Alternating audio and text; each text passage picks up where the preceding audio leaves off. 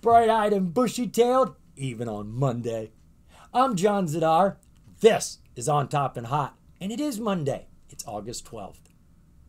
Now, we're not going to do anything different today. We're going to focus in on a hot penny stock. I trade penny stocks every day. These are stocks under $5 that you can find on any market. There is no lack of penny stocks. And while I'm trading, I'm keeping my eye open for a hot penny stock. A penny stock that has potential to make us money. And yes, I've got one for us. This is ticker TLS, Telos Corporation. Now, I found this stock by looking at the charts, which honestly is where I find most of my hot penny stocks. I find it a lot quicker and easier to find heat in a chart than I can in filings and press releases.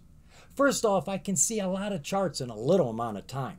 And since I'm looking for a particular setup, I can see heat in a chart in just a glance. So when I find a chart that has heat, then I'll take the time to rummage around through the press releases and the filings of that particular company, looking for some hot news. If you can find hot information to match your hot chart, you've got yourself a hot penny stock. And that's what caught my attention, was her chart. Now, it isn't exactly the kind of charts I'm always looking for. We're looking at a recovery rebound chart right now. Last week, the company came out with financials, and they were okay. They weren't that bad, but they obviously weren't that good because the stock fell 50%. Unbelievable. Overkill by a long shot, folks. She is rebounding now. She's taking back some of those gains, but there's still more sitting on the table. So I think it's a good idea to take a look at TLS right now before she recovers at all. So Telos Corporation, she finished the day at $2.62.50. She was up just a little over 31% today. Now, this is a penny stock on the major exchange. She's on the NASDAQ, which comes with benefits compared to the OTC. First off, stocks on the major exchange are free to trade. No transaction fees involved. You can trade pre-market, after-market. You never, ever get to do that with OTC. There's a heck of a lot more money and volume on the major exchange. That's where you want to be trading. And there's a lot more rules on the major exchange. These companies have to jump through hoops all the time. They are being watched by a lot of different organizations. Bottom line, that's keeping our investments safe. So what is TLS all about? And to get that information, we're just going to dive into the most recent news press. They tell us here that Telos Corporation empowers and protects the world's most security-conscious organizations with solutions for continuous security assurance of individuals, systems, and information. Telos's offerings include cybersecurity solutions for IT risk management and information security, as well as cloud security solutions to protect cloud-based assets and enable continuous compliance with industry and government security standards. Now, this is a big deal, folks. All of us give personal information to companies and organizations. Well, where do you think they put our personal information? Up in the cloud. So cloud security is a big deal for all of us. They also deal with enterprise security solutions. This is for identity and access management, secure mobility, organizational messaging, and network management and defense. The company serves commercial enterprises, regulated industries, and government customers around the world. So this is a global corporation. Now, the company is involved with different products and services, but right now, everything they're talking about and everything we're going to be talking about is the TSA PreCheck. TSA PreCheck is a Department of Homeland Security trusted traveler program that allows enrolled travelers expedited screening through airport security. TSA PreCheck lanes are located at more than 200 airports with over 90 airlines participating. Since TSA first launched the TSA PreCheck application program as a DHS trusted traveler program for low-risk travelers in December of 2013, active membership in the program has grown to more than 20 million passengers. Wow! Now, what they've got is an app, but the app is just for scheduling an appointment at a brick-and-mortar building. They've got a lot of them, and they're putting a lot more of them out there. It's like a DMV. You have to come in person, and they will take care of all the validating of your information. Cost you $85. You do this once every 5 years. And this is a big deal, folks. This gets you through security a lot quicker. Instead of going in that line that you're in for over an hour, taking off your coat, putting up your computer, emptying out your luggage, you don't have to do any of that. They get you through in less than 10 minutes. Now let's take a look at the news. So we're only going to scroll back to the end of June when the company tells us that they are set to join the Russell 3000 index. Now this is a big deal. They should be getting on the Russell at the end of the year. Now the Russell index is an ETF just like the SPY, but the SPY chooses 500 top companies. The Russell chooses 3,000 top companies. And they break the Russell down into two separate ETFs, the Russell 1000, which is the top largest 1,000 companies, and then the smaller 2,000 go in the Russell 2000. And what this does is it gives more exposure to the company, more credibility, and usually you end up getting more institutional investors. The next piece of news came out at the end of July. They told us that they would be bringing out their financials August 9th, which they did.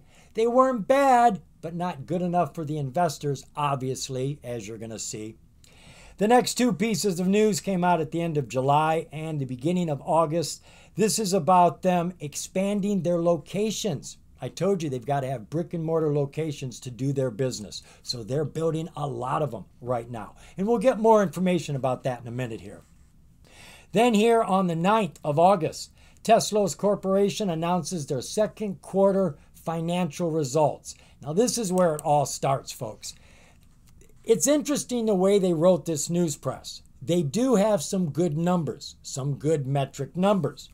The company reports second quarter results above high-end guidance, above their projections on key financial metrics. They delivered $28.5 million in revenue. They generated 34.1 GAAP gross margin.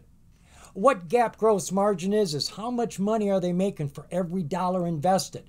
That's like 34%, 34 cents on every dollar. That is good. So why did the price drop 50% when this came out? Well, it's not as good as last year. Some of the numbers are up, but a lot of the numbers are down. Not by much, just a little bit. You know, a year ago they did $32.9 million in revenue. This last quarter they did 28.5. Everything has dropped just a little bit. But to make things even worse, they gave us a forecast, a financial outlook. They say their revenues will be between 22 and 24 million. Well, we just did 28 million, and they did 32 million a year ago. So that's not very exciting.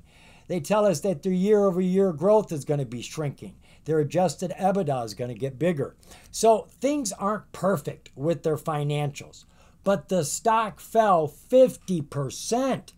It's not like they're losing 50% of their revenues. It's not like they're being sued for half of everything they have. So why it fell 50%? Overkill. She is bouncing back right now, and I think she's going to give us more. Price target was just released today of $4 for this company. And then the last piece of news, which came out today, the company is an official TSA PreCheck enrollment provider, and they have expanded enrollment and renewal options by opening new locations. They tell us here new enrollment locations offer convenient options for consumers to enroll in TSA PreCheck at Office Depot locations in Illinois, Indiana, Louisiana, Michigan, Minnesota, Texas, and Washington. Telos now has 83 TSA PreCheck enrollment centers open across the USA. TSA PreCheck members benefit from the convenience of keeping shoes, belts, and light jackets on through the security checkpoint and keeping electronics and compliant liquids in their carry-on bags. Members typically get through security screening much faster, with about 99% of members waiting less than 10 minutes at airport checkpoints nationwide.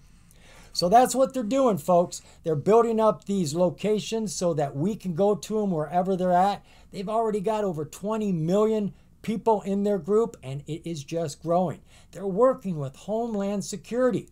This is a decent company. So what was the relative volume around the company today? That's a nice jump. She's going from about 800,000 shares over the last 30 days as an average to about 3.5 million shares today. You're looking at over 450% increase on her volume. Share structure for TLS. Well, that's not bad. We're not getting a lot of information here, but the outstanding share count is low. It's under 100 million. If your outstanding share count is under 100 million, then your float's under 100 million, whatever it is. And a float under 100 million is a decent float. I don't know what the float is here. I don't know what the insiders own, so I can't calculate it. But I know it's not more than the outstanding share count. So we've got ourselves a decent float, whatever it is. Market cap for the company, we are currently at about 144 million. Take a look at those financials. All right, over the last 4 years, what do we got here? A mixed bag of nuts. 4 years ago, we were at $179 million. We know it's millions because we've got to add 3 zeros to any of the numbers on any of these charts.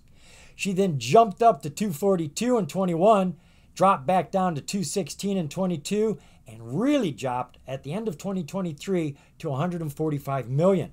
And they got to keep about 52 million of that. So they're in the black. They're not losing money. Quarterly reports, they've been hanging around the mid-30s, 35, 32, 36 million for 3 quarters. Jumped up to 41 at the end of 23 and dropped down to 29 this last quarter in February. And we just saw what June's was. That was at 28. So they dropped a little bit from the first quarter of this year. Taking a look at the balance sheet for the company.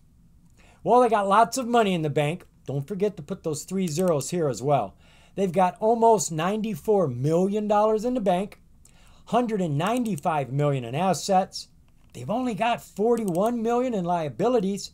So we are holding positive stockholder equity here of $154 million. They're making money. The revenues have dropped. They're making profits. That's dropped too. But they are holding good stockholder equity. And they've got strong metrics. Their profit margin is growing, which is what we really want to see. If you're going to make less money, get to keep more of it. Jumping on over to those disclosures. Well, the most recent disclosure is that 10Q, which came out on the 9th. The 8K is also the financial. It's just got less information in it. It's easier to read. Not a lot, but it is easier to read. And then we've got a bunch of Form 4s here. And to be honest, I didn't look at any of these. Form 4s are filed whenever the insiders acquire or dispose of the company's stock. And they can do that in a lot of different ways. But we're most interested when they buy them or sell them.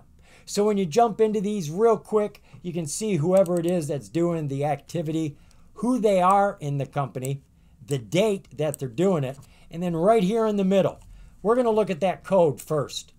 If it's a P, it's a purchase. If it's an S, it's a sale. If it's any other letter, it's something else. And I'm normally not interested in anything else. They'll tell you how many shares they got and what price they bought or sold them for. And if you are curious to know what that code is, you can normally get some more information over here, explanation of response. All right, that looks to be everything we got going on here, folks. The company is a growing business. They're working with Homeland Security. They are building out. They're up to 83 establishments right now. I do believe they want to kick it up to 500 of them by the end of 2025. They've got 24 million customers already, and it's growing. How many people fly in the country? There's a lot of business out there still waiting to be scooped up. Now, it is all about the chart. The chart took a heavy fall. Founder bottom is bouncing off of it, and I think she's got more to give, even though she's already taken some of it back. Let's go take a look at that chart together. Now we get to do some charting on my free trading platform, Think or Swim. We're taking a look at ticker TLS. This is Telos Corporation. Got her opened up to a one-day, one-year chart.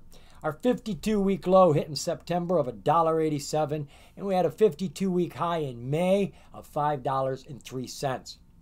Now, we had a huge rip here in November going from $2.25 up to $4.40.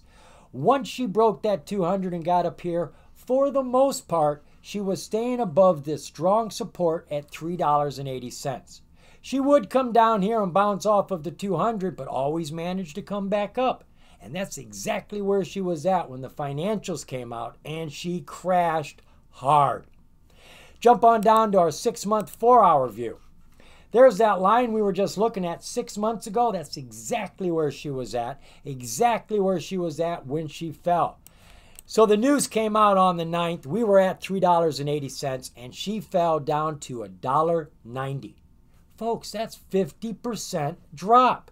She did bounce up a little bit and then fell down even lower, down to $1.89. Just 2 cents off of our 52-week low. And off of that, she has started climbing. Our oscillators, well, you can see everything was falling and everything is now coming up. Our PPO was starting to climb. Our MACD is a crossover, pushing up. And our RSI, which was way down here in the basement, has come up on top of the floor and is currently at 39. Now, I want to share something with you here. Look at my oscillators. This is my PPO, my percentage price oscillator, and this is my ADX. ADX is trend continuation. It's all about straight lines. We don't care if it's going up or down or sideways, just is it straight. What this tells me is when a trend changes, go straight up from right where this line changed, straight up, and you can see this is where our downtrend started. Where did it end? Right here. Come straight down, our line changed. What I look for is a pattern here. You see this drop right there? Our PPO is falling and my ADX is climbing. Whenever the two are coming together like that, guaranteed your price is falling. When they start separating, we got super close right there, and now they're actually pulling apart from each other, guaranteed 100% your price is climbing. So that's looking good to me right now. Come on down to our 20-day 1-hour view. Well, look at that. She was above her 200, minding her own business, being a good stock, bouncing off of this strong support, and then come out halfway decent financials, but they weren't perfect. There were a lot of shortcomings in them. And she fell all the way down here, bouncing off of that low, pushing up. She's gotten across her 20, floating on her 9-day SMA, and she's still pushing up after market. Now, let's get some supports and resistances in here. The way I'm going to do this is I am going to grab, first let's zoom in a little bit more. I'm going to grab my Fibonacci. I like to use my Fibonacci to find algorithmic supports and resistances. You poke the top of the big drop or big surge and then come to the other extreme, hit the bottom. What you've got here are algorithmic supports and resistances not attached to any historical price point. Yet, they're valid. We can trade on them. The price is going to respect them. So she came down. She's bounced off of this bottom one. She's come through the first one, and she is knocking heads right here. This is at $2.64. She beat her head on that for a while, and then after market, blip, she put herself right on top of it. So now we're looking at the next one at $2.87, then $3.09. Now the $2.87 is our 50% mark. Halfway. That is halfway from the top to the bottom. That is a perfect middle, a perfect algorithm. The charts like to push towards these perfect algorithms, the perfect middle. So I expect this to push up to 287 pretty easily. She'll jump up on top, and that's when we're going to have to start watching her. All of these big SMAs are 20, 200 haul, and 50 are still falling. So that's pushing down on the price. It's the wrong current.